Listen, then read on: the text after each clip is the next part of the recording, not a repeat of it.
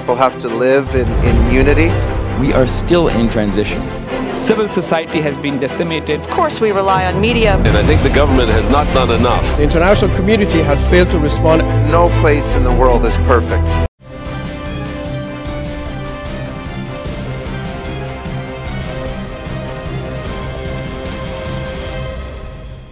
Hello viewers, welcome to Newsweek South Asia, a program that talks about breeding of terrorism and its impact on South Asian nations. Let's begin with the headlines first. NIA files charge sheet against 3 Lashkar operatives in online recruitment module case. Deadly blast on eve of US pullout shatters poor Afghan families' dreams. And Indian security forces eliminate 3 terrorists of Al-Badr terror outfit in encounter. The drastic advances in digital and communication technologies have acted as the pillars of our modern society. Alongside with the internet, mass media and social media outlets have facilitated the processes of globalization, removing any previously perceived geographical barriers. Yet, the very same mechanisms have also been recognized by terrorist organizations and exploited in the pursuit of their objectives. In India, Pakistan-based terror groups have been continuously using social media for recruitment and radicalization. Recently, India's Counter-Strategy Task Force NIA filed a charge sheet against 3 operatives of the Lashkar-e-Taiba in the online recruitment module case. Our report. The National Investigation Agency recently filed the first supplementary charge sheet against 3 Lashkar-e-Taiba operatives, including a missing Pakistani woman, in an online recruitment case registered last year in West Bengal. The charge sheet was filed in the NIA Special Court in Kolkata against Tania Parveen Sayyed M. Idris and a missing accused Aisha. The case was initially registered on March 18 last year at the Baduria police station in Bengal's North 24 Parganas district following the arrest of Parveen, a member of the proscribed Pakistan-based terrorist organization. Parveen was a college student and was radicalized and recruited in cyberspace by Pakistan-based cadres of LET. She was co-admin of various social media groups espousing secessionist ideas on Kashmir with accused Aisha, a Pakistan-based cadre of LET's women's wing. Parveen and other accused were brainwashing impressionable youth and propagating the ideology of LET, thus conspiring to wage war against the state. One should note that terrorist organizations, like other organizations across the world, always use every means possible for exploiting the space for their own ends. In the case of terrorist organizations, cyberspace was a medium which they have been very active for the past decade or so. And today, with the social media and other media coming on board, this medium has been completely exploited by them for their own nefarious ends. The Pakistan-backed terror groups like Lashkar-e-Taiba, through its political arm Jamaat-ud-Dawa, and more precisely, its cyber unit called JUD Cyber Team, are using social media channels to attract young men. According to intelligence reports, fake videos of alleged atrocities committed by security forces and building a false narrative are now often used by the ISI handlers from Pakistan to whip up emotions among the young recruits. In January 2021, 2 terrorists arrested in Kashmir were provided training online using various links available on public platforms like YouTube and were receiving orders as well as religious teachings from Pakistan-based handler Burhan Hamza. Earlier, 22-year-old Amir Siraj, a final year graduation student from Khwaja Gilgad in Sapur, was also recruited online by Jaish-e-Mohammed. He was later gunned down during an encounter between terrorists and security forces. Youths can be very easily influenced by new ideas and new ideologies. They do not have the experience and the exposure of what these actual impact of the new ideas and ideologies can be in the real world. Thus, terrorist groups and other extremist organizations try to influence the youth and wean them away from the mainstream path towards their cause. Also, the youth can be very useful as the soldiers of a terrorist organization. From the expansion of extremist groups and their worldwide recruitment policies, it has become evident that the threat of terrorism is not restricted to its region of origin anymore. The mass use of internet and social media has obscured the borders of extremism and has imposed an undeniable menace to global peace. Terrorist organizations are now invading the cyberspace and turning it into a battleground. They no longer rely on military force such as weapons, armors, and bombs only. Instead, they have become more and more savvy, and their strategies and tactics have gained technological orientation. Hence, when terrorist groups do innovate with fundraising and recruitment, efforts to counter the financing of terrorism must also change with the times. The United States has begun its pullout from Afghanistan, the forever war that started after the 9/11 attacks on Twin Towers in New York 20 years ago. The development has elicited mixed reactions as there are widespread fears among the Afghan about possible Taliban takeover of the country. Recently, the Taliban rejected President Joe Biden's announcement that troops would stay on past the deadline but withdraw over the next 4.5 months. The deadline has been met with a surge in violence, with a car bomb in Logar province killing at least 27 people, including students. We take a look. On the eve of a symbolic date for America's withdrawal from Afghanistan, a huge car laden with explosives blew up outside a guest house in Logar province of Afghanistan, killing at least 27 people. The blast struck province's capital of Pule Alam when the people in the guest house were breaking their fast during the Islamic holy month of Ramadan. Among those who died in the blast, at least 21 were school students who had traveled to Logar for the exams, and the deadly blast crushed the dreams of several families seeking a better future for their children. I was at my tailor shop with others, and we wanted to break our fast when suddenly a blast took place and shattered all the doors and windows of my shop. And I don't remember what happened next. Violence in Afghanistan has escalated in recent weeks after US President Joe Biden announced that Washington would withdraw troops by September 11. That decision angered the Taliban, who had signed a deal with previous US President Donald Trump that specified troops would be gone from the country by May 1. Although the United States did not meet the May 1 withdrawal deadline agreed in talks with the Taliban last year, its pullout has begun. President Biden's decision is fueling fears that Afghanistan could plunge into an all-out civil war that could return the Taliban to power. Those concerns have been stoked by a deadlock in US-backed peace talks, while the Taliban have intensified attacks on government forces after a missed deadline for the US troop departure.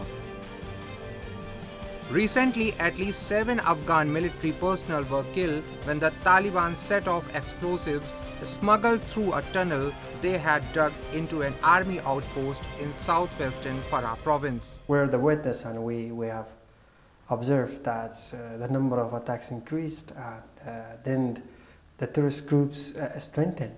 This is the consequences that we are not stable. Nothing is stable here, politically, economically, and from a security point of view. We are not in a stable situations, and every day the fear increases among the public, and we are very concerned about our own security.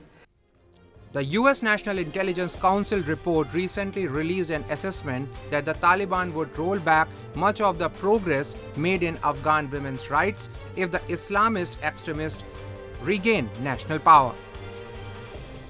It's the latest US warning of the consequences of the Afghan withdrawal now underway. There are persistent fears that the US has negotiated with the Taliban on an exit from Afghanistan.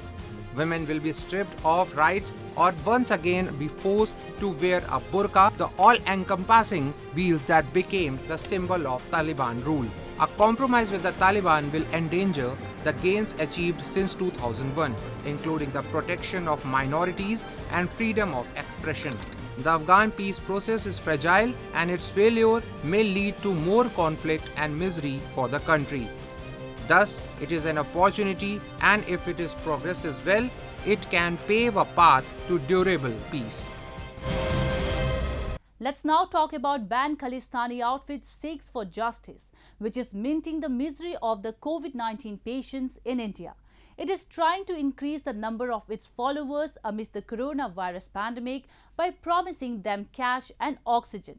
Since the inception of its referendum 2020 propaganda, Sikhs for Justice has been trying to lure the people of Punjab with monetary rewards, citing various socio-economic issues like the farmer protest and COVID-19.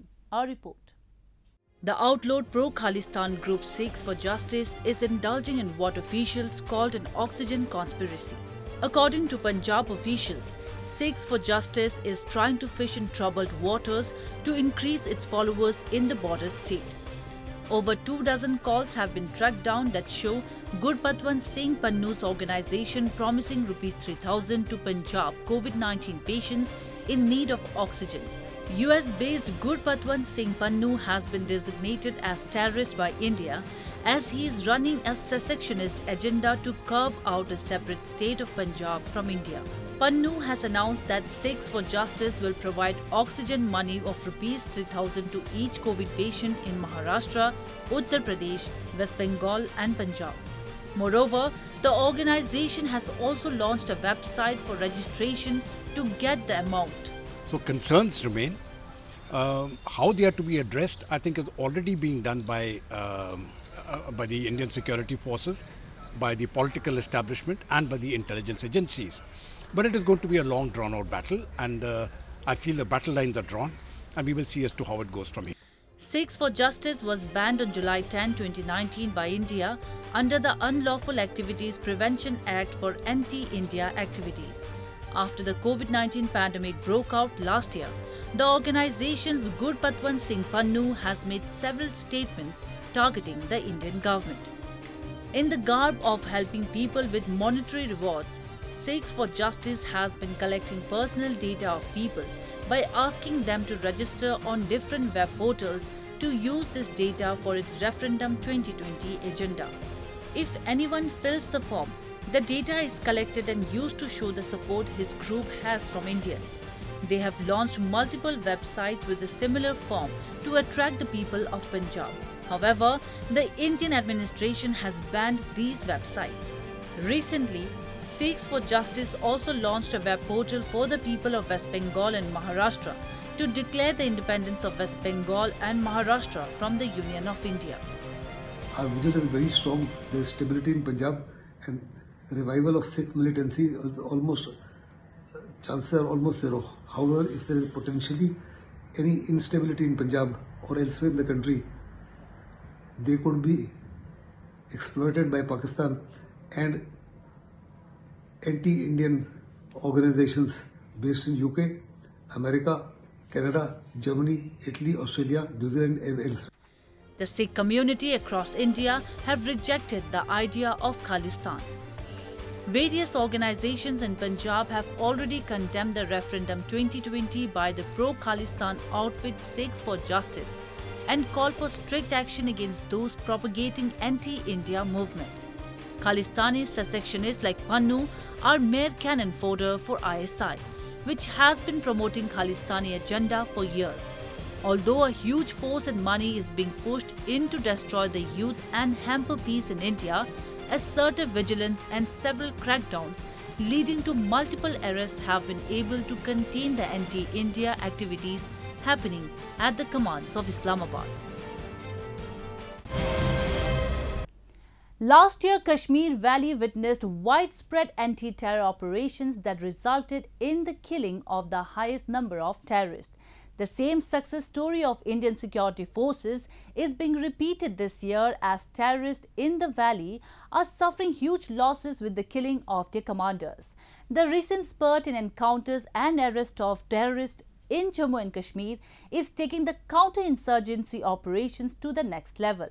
Recently, security forces in valley neutralized 3 terrorists belonging to Al-Badr group.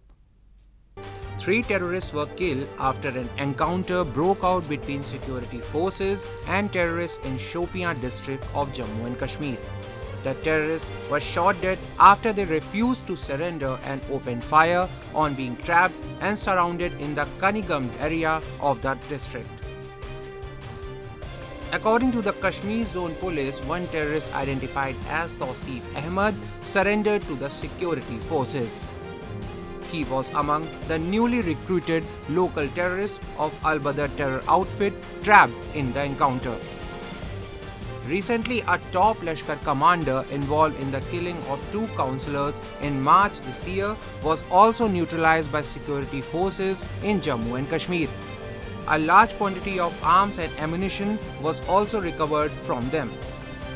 With such successful operations, one after another, the entire ecosystem of terrorists across the Kashmir Valley has come to a standstill. The time India has abrogated Article 370, the grip of Indian administration over the politics and the dynamics of Jammu and Kashmir have grown stronger. And this is what is creating a great nervousness into the enemy's camp. They always wanted to keep control over the reins that dictate the environment in the valley in their favor. But now the things are changing. The environment is slowly and steadily getting towards the democratic side of the mainstream India, and this is the reason why these terrorists were getting into the Indian territory to create a mayhem in the local body elections of DDC, which Pakistan sees as a great challenge to whatever they have achieved so far in this proxy war of more than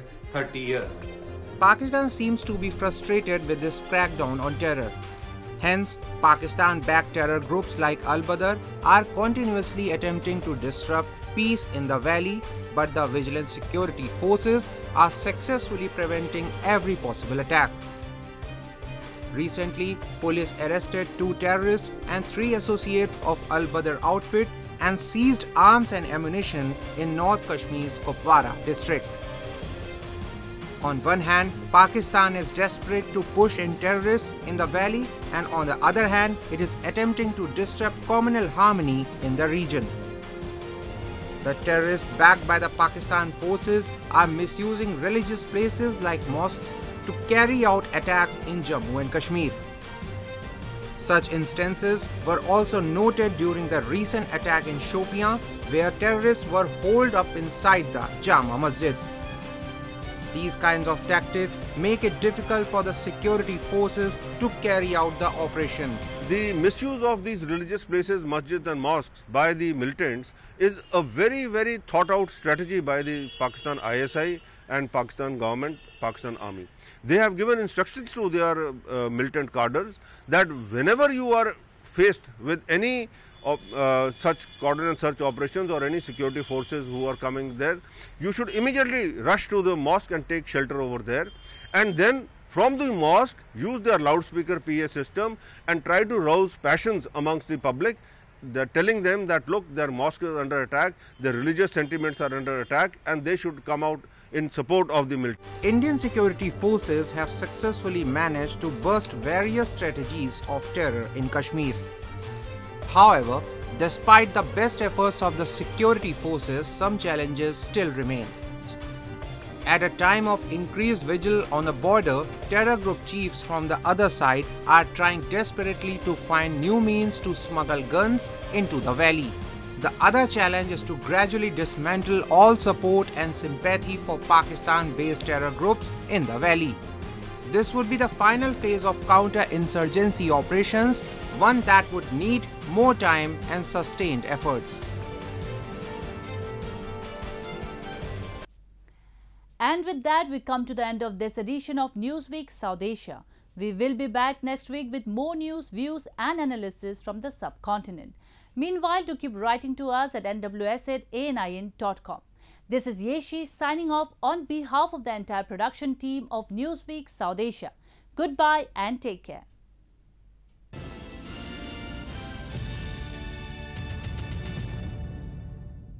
Subscribe TAG TV YouTube channel and press the notification button.